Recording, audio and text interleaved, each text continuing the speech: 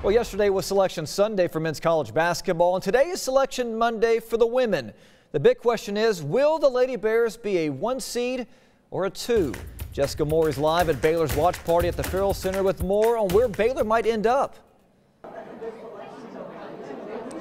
Thanks, Nick. Well, we still don't know the answer to that question if the Lady Bears will be a 1 or 2 seed in the NCAA tournament. UConn has already been announced as one of the 4 number 1 seeds in the Albany region. Notre Dame was the number 1 seed announced, and they are in Spokane, Washington. Now, it was a debate on if it would be Baylor or Notre Dame as number 1 seeds, and Notre Dame has already gotten in. So that does not bode too well for the Lady Bears, because Mississippi State is still waiting to be announced, and same with Louisville. Let's take a look inside the Lady Bears watch party here. The Lady Bears are in attendance, obviously. Kim Mulkey right there in the middle, and then it's standing room only here in the Stone Room at the Ferrell Center as the Lady Bears wait to hear if they might be that number 1 seed. Now, if they are a number 2 seed, they will likely be in the Lexington region with Louisville. So that would be interesting. We know for sure that they will host the first 2 rounds here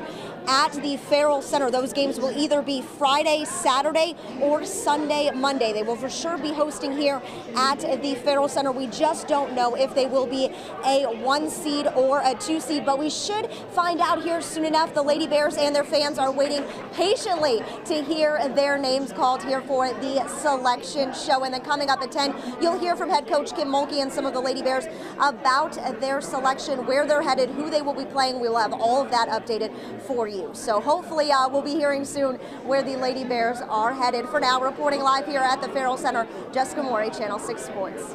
All right, Jess, we do know that Texas A&M is a 4th seed. They will take on 13th seed Drake at home Friday at 1:30 on ESPN2. So good news for the Lady Aggies.